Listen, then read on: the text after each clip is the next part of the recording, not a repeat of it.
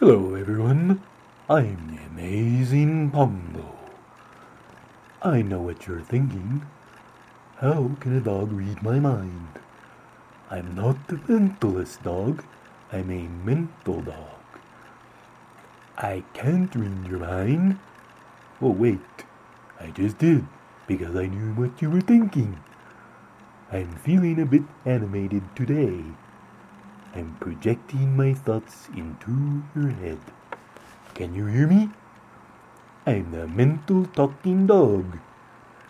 Much more impressive than a seeing eye dog. It's amazing. The amazing Pongo. I can do magic too. I can make money disappear and reappear in my poop. And Roy didn't teach me that trick, but he did pay the price of being the audience when I made it reappear. He wasn't as impressed as I thought he would be, but he did teach me a few tricks that I would like to share today. But first, let me check that I'm getting the right vibes from you.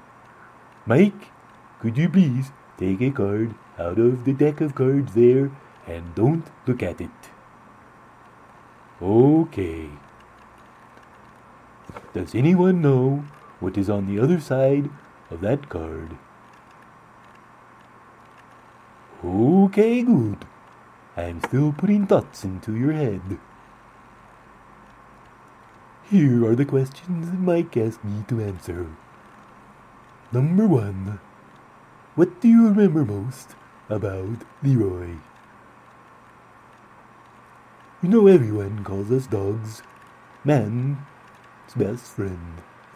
But if you look at it from our point of view, it's mutual. Who could not like someone that gives you a nice couch to sit on, feeds you 2 or 3 times a day, gives you head massages, scratches your butt where you can't reach, and picks up your poop without asking anything but love in return? Yes, Roy was my best friend. Sorry, Nedra. Number 2. Is there anything you didn't like? Well, you know, Roy used to blame the farts in the computer room on me, but I'm here to tell you it was not me. I never said anything, though.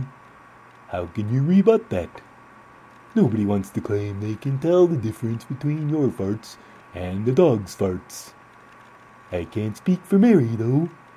I can't even speak for myself except when I'm in this animated mode.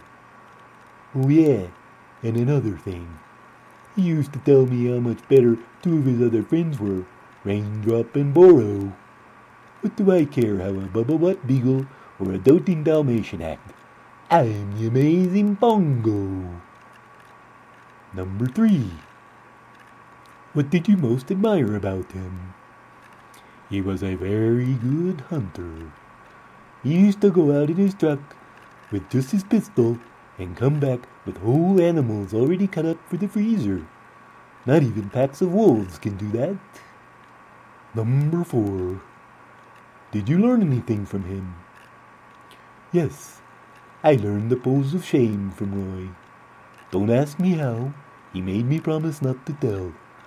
But it could have something to do with me always being out by the hot tub when Roy was in it. Oh yeah, he taught me to laugh loud. You call it barking. Woof, woof, woof, woof. Number 5.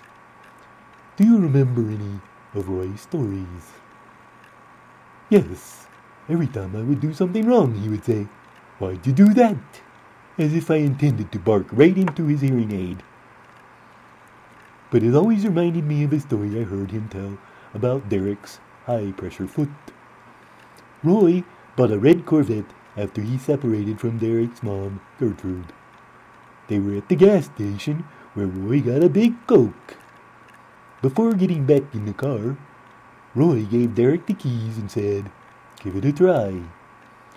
If you've ever driven a powerful car or motorcycle, not that I have, after being used to wimpy transport models, you know what happens when you put your foot on the gas. You get Coke on your ass. That's right, Derek put the pedal to the metal and the Coke went as direction. Roy said, "Why'd you do that?" Woof, woof, woof, woof, woof.